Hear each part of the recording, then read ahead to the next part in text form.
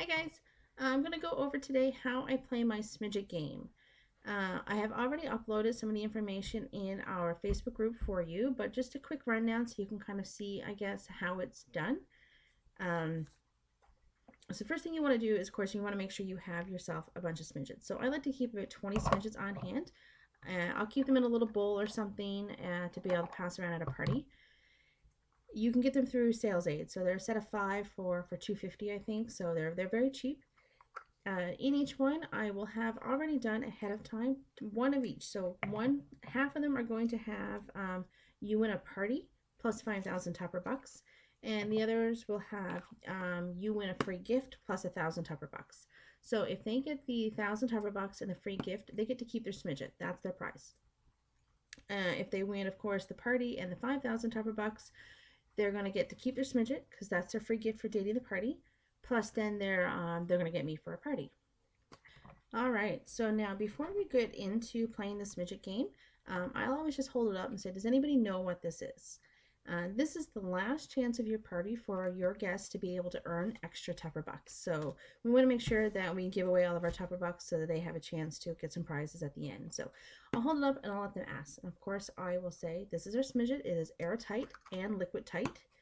There's 100 things that you can do with it, but what are some of the things that you think you could do with it? Now, I have already uploaded a list on our Facebook group with some of the items, 83 of them, I think, that you can actually use your Smidget for. So that'll give you some ideas to help you along with your party.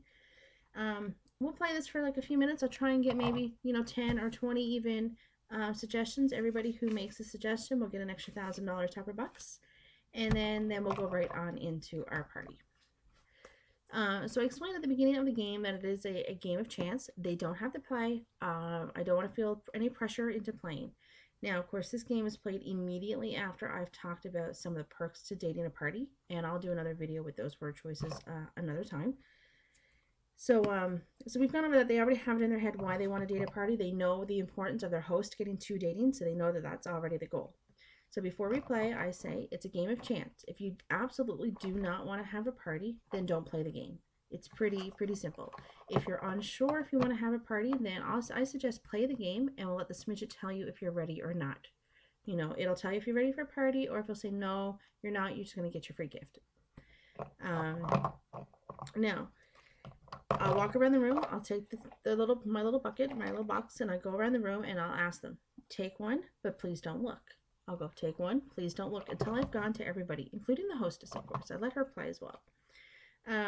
And the reason why I don't want them to look, of course, is because I want them to make the decision for themselves, really, if they're going to have a party or not. So once everybody has their Smidget, I will sort of explain the game again, that if you absolutely do not want, please put your Smidget back or pass, or just don't play.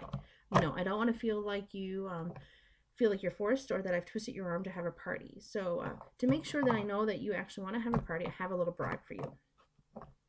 Anybody here who has already decided that they want to have a party or pretty sure they're going to date one anyway, I have 5,000 Tupper bucks. So I'm going to give you 5,000 Tupper bucks plus whatever your Smidget says. So that means if you were lucky enough to already draw a Smidget that said you win a party, now you're going to get 10,000 Tupper bucks. So do we have anybody who's willing to take my bribe? Now, I'll do that because chances are somebody's going to take that bribe. So we already know before we've played, we've got one party. So then we'll go ahead and let them all open it up one at a time. And we make a big deal about it. So if they win the gift, I get excited for them, say, yay, congratulations, here's your gift, and I give them their $1,000 Tupper bucks. And then we'll go all the way through with the parties. Now, I'll ask the host ahead of time to make a mental note because you don't always remember the names. So I'll get her to kind of remember the names at the end for me because I'm really bad with memory. And we go through. So if they win that they've won a party, I say, congratulations, I'm so excited. Before we finish up here tonight, make sure you come get your party package from me, and we'll get you your date set to get you started. And it's kind of as simple as that. I usually at least 2 parties.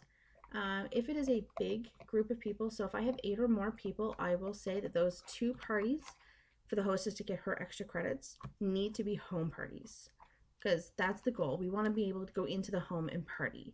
If it is a smaller group, sometimes I'll make the exception and say we can host an online party, but I'll only wait and offer that if I know they're a little hesitant. So you kind of play it by ear and go with let's go with your gut.